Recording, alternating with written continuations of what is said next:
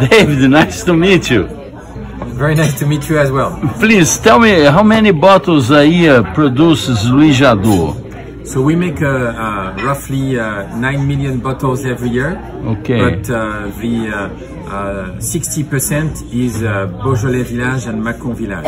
Okay. The rest is a small cuvée divided amongst 150 different wines that we produce. 150 different labels, each of them corresponding to one climat, which is a parcel in Burgundy. Okay. Thank you.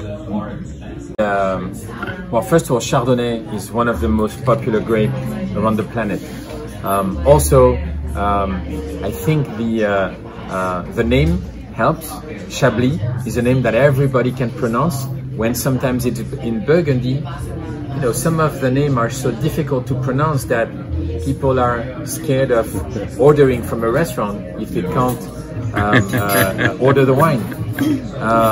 But Chablis historically has always been very, very popular because of its proximity to Paris. So as a result, you have Chablis wine in all of the Parisian restaurants. Because Paris is such a tourist destination, travelers from all over the world see Chablis on wine lists. So when they go back home, they like to have access to Chablis. And from a flavor profile, the wines are very distinct. They have this very crisp acidity, minerality, which comes from the unique soil of Chablis, which are the oldest soil millions of years ago.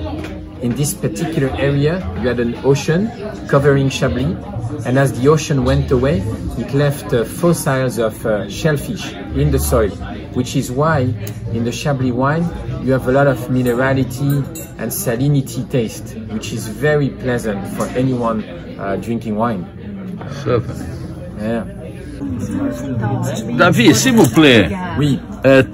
tell me a little bit about Coteau Bourguignon. So Coteau Bourguignon. What means Coteau Bourguignon? So it means the hills of Burgundy, and it's a blend of Chardonnay, 70%, and then 30% Aligoté. It's a perfect wine for aperitif because it showcases a lot of minerality. It tickles your palate, which is perfect, especially before having a meal. So a delicious aperitif wine.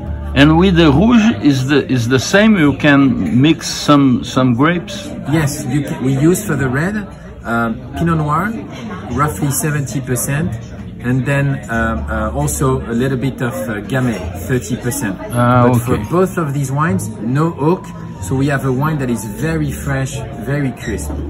Okay, thank you. Program, because at some point the vines of Pinot Noir and Chardonnay don't produce a lot when they're old. You know, it's like a human. As you get old, you're a little weaker. So we have a replanting program. But generally speaking, the average are about 35, 40-year-old. And when the vines are too old, we will pull and let the vineyard rest and then plant again. But it's still operated like a family-owned winery today. So, but it belongs to the Kopp family because Mr. Jadot, when he passed away, he had no descendants. So Madame Jadot offered to the Kopp family, who own our importer in America, to acquire Louis Jadot. So they took over Louis Jadot, but Louis Jadot today is run independently. We have a very nice relationship with them. They come once a year, we have a good meal, and we have all freedom Fantastic. to do what we like to do. On quality, and this is so important for us that we own our barrel company. So Las Barricas are from our own company. It's called Cadus, and they make barrels for wineries from all over the world, but they also make barrels for Jadot. And because it's our own company, we have the 100% control on the type of oak we want to have, toast, And for us, it's very important because at the end, it's an ingredient part of the wine, but it has to be very gentle.